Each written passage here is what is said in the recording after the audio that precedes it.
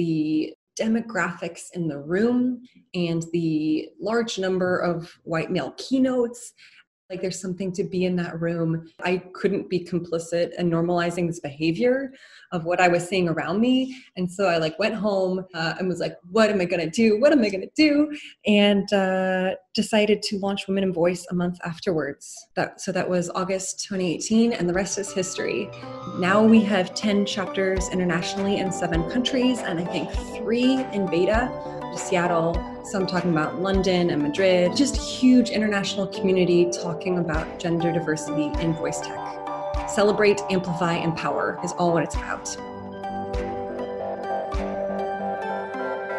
Today I'm joined by Dr. Joan Palmiter Bajorek. Welcome to the Sound and Marketing Podcast. Thanks so much for having me. So let's just kind of start off with, can you introduce yourself and what you do, and tell us a little bit about Women in Voice and what that's all about? Sure. I am the head of conversational research at Versa. I'm also the founder and CEO of Women in Voice, which is an international empowerment organization. I'm based in Seattle, and Versa is based our headquarters is in Melbourne, Australia.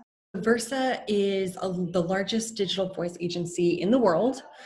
We have, I think, almost 70 headcount. Oh, and if you hear the noises behind me, excuse me, I'm in my WeWork office. Oh, got it. I'm an entrepreneur in residence here at WeWork Labs. So Versa is phenomenal. My CEO helped recruit me. Her name's Kath Blackham. She's just a powerhouse and really an innovative thinker. I'm on the Startup Innovation International Expansion arm. Versa is known not only for amazing work with Domino's and Huggies and recently Coca-Cola, but we have a 4-day work week, a distributed team, flexible hours. I mean, it's like, I get to work in 2020. That's Versa. So I'm the part of the first 3 hires here in Seattle. And so I guess Women in Voice came first because you founded that in 2018? That's correct. And what was your inspiration? What was your motivation for doing so? Let's see, 2018, that feels like so long ago. I have a PhD in the field of speech-language technology. I'm a linguist, I'm a researcher. I was getting my PhD at the University of Arizona and so I think a lot about multilingualism and multimodal and kind of the future of voice integrated into everything. And I was presenting my PhD research domestically and internationally at academic conferences and then at tech conferences. So I spoke at the first Voice Summit back in 2018 in Newark, New Jersey. So I went there and I was presenting the same research, right? But the demographics in the room and the large number of white male keynotes, just like, I'd seen Silicon Valley, the HBO show, but there's something to be in that room. I was just, the phrase I used was I couldn't be complicit in normalizing this behavior of what I was seeing around me. And so I went home and was like, what am I going to do? What am I going to do? Of course, in my parents' basement, and decided to launch Women in Voice a month afterwards. So that was August 2018, and the rest is history. Now we have 10 chapters internationally in 7 countries, and I think 3 in beta. So I'm talking about London and Madrid, Seattle. I'm going to forget if I can name all of them really fast. But just huge international community talking about gender diversity in voice tech. Celebrate, amplify, empower is all what it's about. I like that. Celebrate, amplify, and empower. I love that. Yeah. And I think that's good for, yes, women, but I think just anybody that doesn't have a representation of themselves out there to look at. I think that's so, so important. I have, just for an example, I have a bunch of Korean friends that they got so excited when Parasite just cleaned up at the Oscars, because they didn't have a representation of themselves to strive towards. It was just, yeah. So anyways, I think that's really great. Well, I think that's related to Women in Voice. We talk a lot about intersectional feminism, which is just, big jargony words, but talking about the intersection of where you're coming from and the privilege you bring to the room. And I think similarly to your story about your Asian friends, one of my friends is Latino, and he came to me and he's like, I love Women in Voice. Women in Voice is awesome. But I'm also a Latino in voice. And I'm othered in other ways.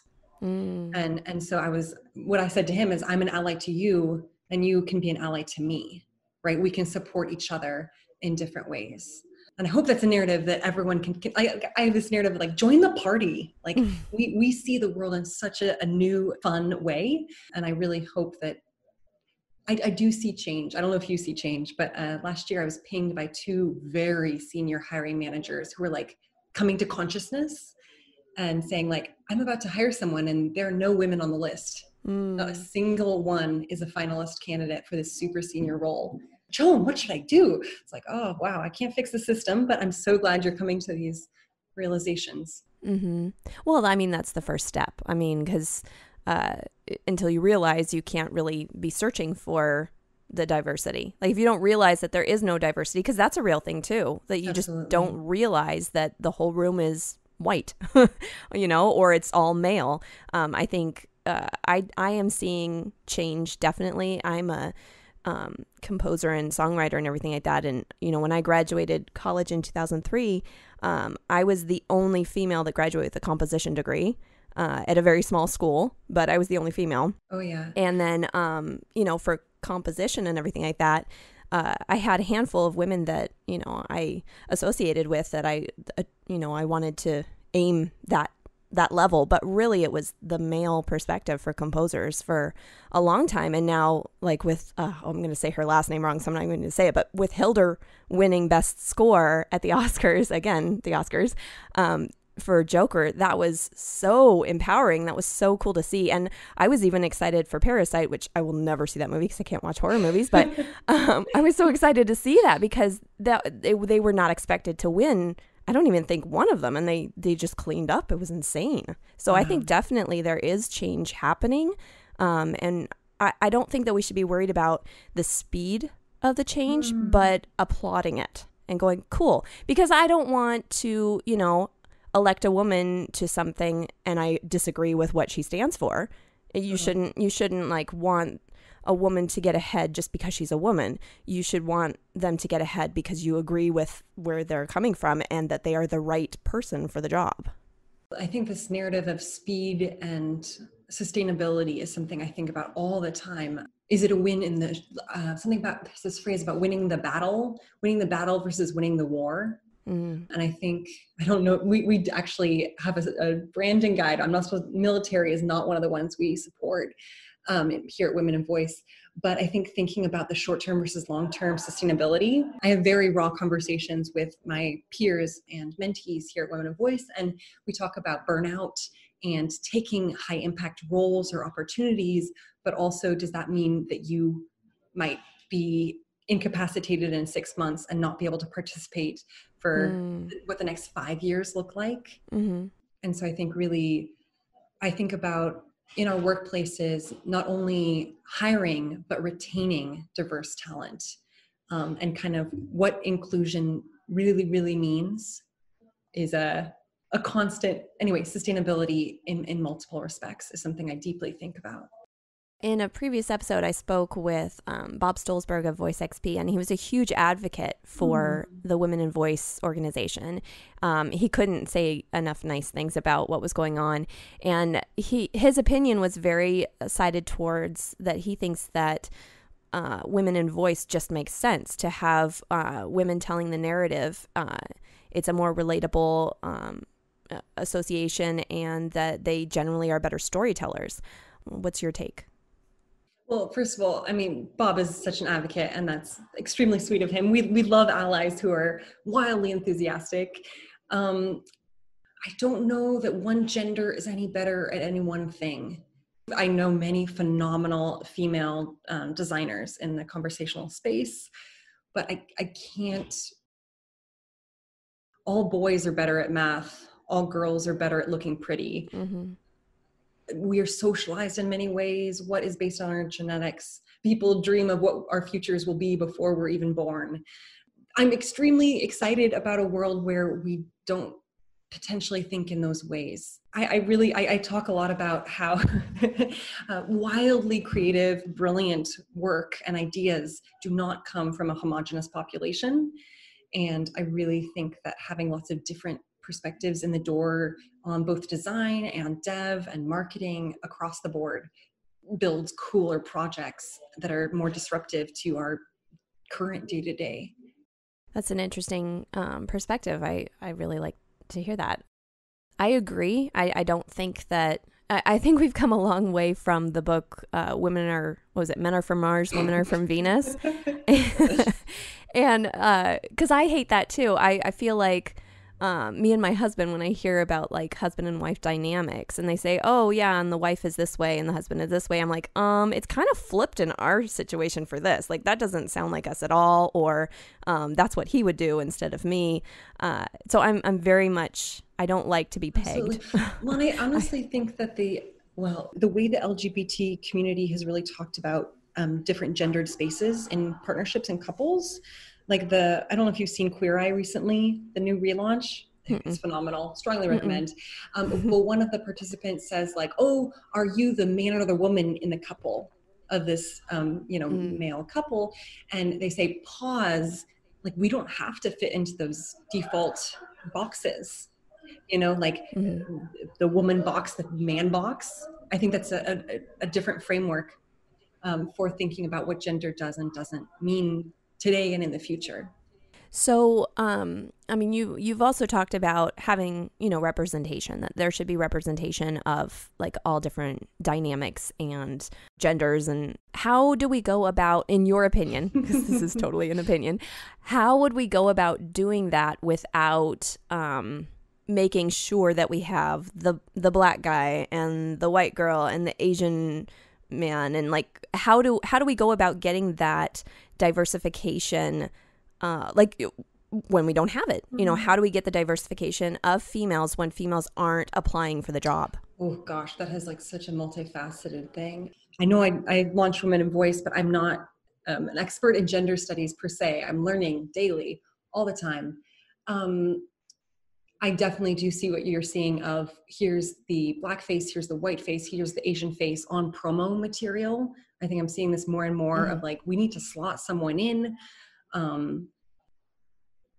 I feel like I notice when the organizers and PR are thinking through it and when they're not.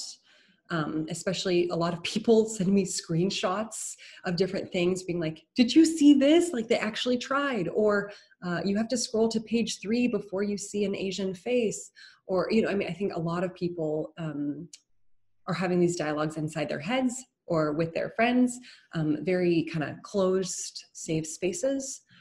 I don't know if I specifically answered your question.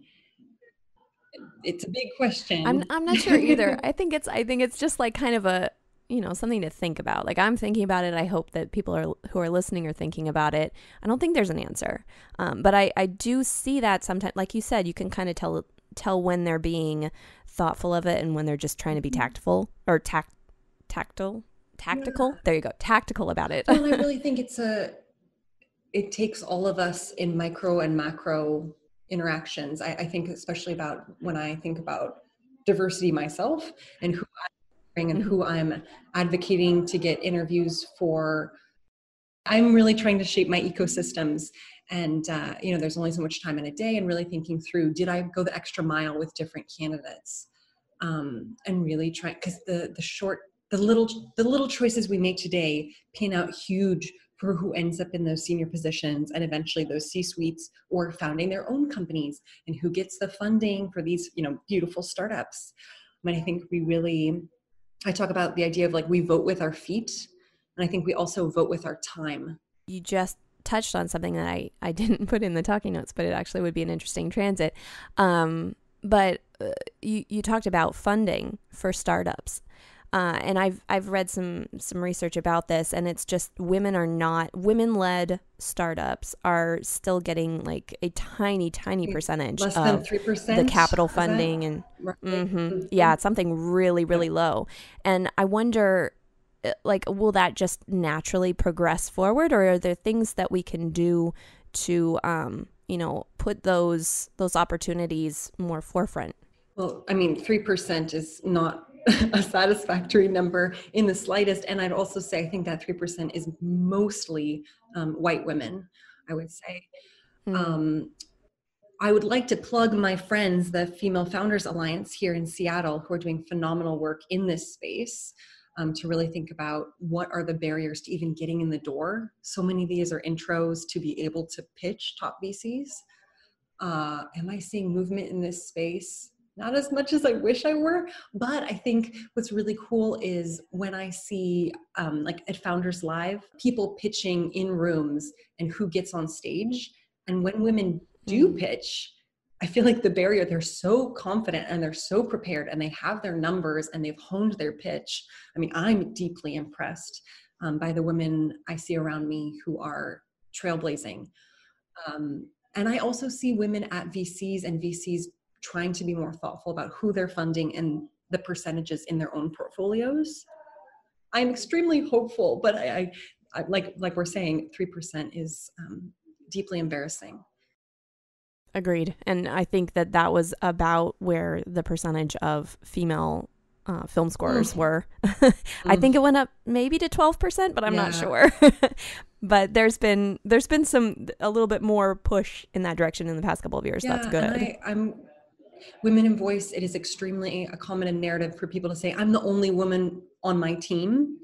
But like across teams, I actually call it the Eleanor Rigsby syndrome, all the lonely people, because sadly we are all alone. But I saw an interaction at a Women in Voice Seattle event where two women who work a few buildings apart were like, you're the only woman on your team? I'm the only woman on my team. Like, let's be friends. And I think that's the power of community in and of itself. But I think, it's depressing. It's depressing. And can't we make our own teams? I mean, literally, that's one of the things I think about with Women in Voice is I'm surrounded by wildly talented people. Like, can I get them a job? Can I hire them in the next few years? The talent pool is undeniable. So we're just finding glass ceilings and unpleasant work environments. And again, voting with our feet on what works. I think that also just culture in general changing and how, like I was just saying about like seeing representation, even if it's a small amount, but we're starting to see representation of what we want to strive towards in front of us. And we never had that before. And, I'm almost 39 and it's just been recently that the dynamic or the conversation has kind of stopped going towards, well, you're going to get married and you're going to have kids. I did that, but like there's a path that you take and you just kind of go with it. I don't know. Yeah. I guess I make jokes all the time. I find, or I'm a total jokester, excuse me, but like I find there is that set narrative, and if people want to live it out, like props to them, but they hopefully know that they have options. I mean, I make jokes all the time. Like if I were born in a different generation, I'd already be a housewife by now, like there's different, instead of being a extremely happy researcher and community builder, right? Like there's these different, we have different options. And I think opening up the space, this is actually something like people holding themselves back or opening up spaces to pursue different things. I see people, I think you mentioned briefly, who is applying to certain things, people potentially holding themselves back, not projecting themselves, not thinking there's a place for them because they maybe don't see themselves yet there, or what the words say matching up with how they feel and where they are in their career. It was so sad recently. One of my colleagues, I keep teasing her, like, you're a next CTO. And she didn't apply to a recent CTO position at a startup, but the man who is now the CTO there has less experience than she does. And I asked her, I was like, did you notice that this, he got the CTO position? She's like, him? And I was like, yeah, you didn't choose to apply. Like you chose, like she didn't think she was quote unquote ready, which could be for many, many factors, but at least in the technical chops, she's being leapfrogged because she doesn't believe in herself. And that is just heartbreaking to me. Anyway, I'm hoping with this consciousness of raising that I can help support her, build that confidence with private and public community. And hopefully to get her into the next CTO position that's a good fit. I think that's a large part of it, because I've had that in my own experience, is that I didn't have the faith in myself, or if you doubt yourself just a little bit, that'll take you a long way of nothing. And so I think I've held myself back as well, just, assuming, oh, well, I spent a lot of my time before I actually focused towards the creative in admin. And so I was always like serving others, and I was helping other people achieve their dreams. And I had this moment where, and I won't get into it, but it was this a come to Jesus moment where I was just like, what am I doing? I'm working so hard to fulfill this other person's vision and dream and passion. And what am I doing with mine? Absolutely nothing. And it was so weird that I hadn't thought about it. And then I just all of a sudden thought about it, and I was like, I got to stop doing this. And it took years, to get out of that mentality, that mindset of like shutting yourself down. The imposter syndrome for sure is a part of it. And this is how we're socialized to do it, sadly. Self-sacrifice. I'm not worthy.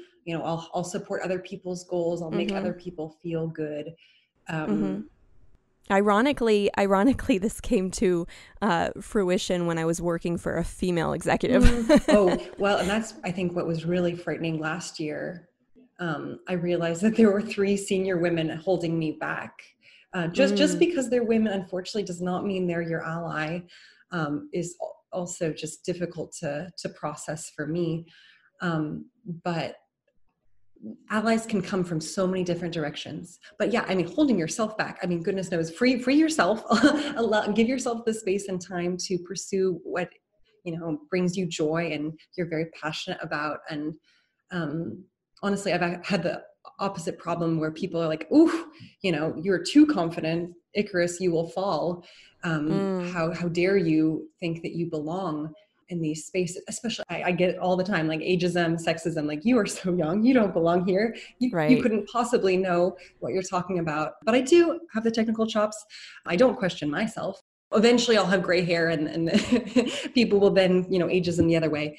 But hopefully we can find people who respect us just for being a human. And I think those interactions, you can feel it. It's different. Yeah, I wonder if even thinking about like diversification, it's not necessarily that women need to be represented, but it could be the woman who didn't speak up needs to be represented because she's been so quiet, or she's been going this direction that she thought she should go, that she's seeing from a different perspective something that needs to be voiced out loud. And so by putting her on center stage, or giving her a voice, you're going to get a different story and just something that needs to be said. So it's not necessarily her gender, but the fact that she has been quiet and hasn't been represented. Oh, excuse me. Of course. No, don't it's mean fine to cut you off, but I certainly do this in meetings when I notice women not speaking. I was at a think tank last week, and there were about 30% women in the room, and there are 2 women at my table, but I was the only one speaking at my table. You're the only woman speaking, and I asked for them to participate, or I asked them questions, trying to get them to speak up, because it is extremely difficult to, there are very few women, and I'm the only woman speaking because, I'm an extrovert chatterbox. Opening up that opportunity, specifically asking them, because sometimes, and they could be an introvert and otherwise, but usually I think it's because they're socialized to be in that listening, patient, other people on stage kind of mentality, which I'm really hoping that we can support each other to create those safe spaces. And again, with the, celebrate, amplify, empower, hear those voices and hear different perspectives. It isn't just about women in voice and women having a voice. It's that we should be mindful and strive to include all voices that are not currently being heard or represented. Sometimes that is from someone who is not strong enough or confident enough in themselves yet, that needs someone to lift them up and carry them to the mic. It is our responsibility to help them share their story. We live in this world together, so let's help the earth keep spinning. Lift up your fellow man and woman. Tune in next week for the conclusion of my interview with Dr. Joan Palmiter Bajorek, where we get more in depth into the pulse of women in the voice industry. We'll talk about allyship and what that means for the inclusion of all in voice, contributing and collecting the most accurate data to represent every demographic and culture, and what sound really is and isn't in hardware and software today. You don't want to miss it. To get in touch with Joan, you can email her at joanpba@gmail.com, or you can find her as well as all the wonderful Women in Voice information at womeninvoice.wordpress.com. I hope you're enjoying the Sound and Marketing Podcast. Don't forget to follow and subscribe on iTunes, Spotify, Google Play, iHeartRadio, Pandora, and Stitcher. Reviews, ratings, and shares are all most definitely appreciated. For inquiries on producing and developing your own podcast, or for inquiries on sonic branding and sonic branding consultation availabilities, you can find me at Dreamr Productions. That's DREAMR Productions.com, LinkedIn, and Facebook. You can also email me at Jeanna, JEANNA, at dreamrproductions.com.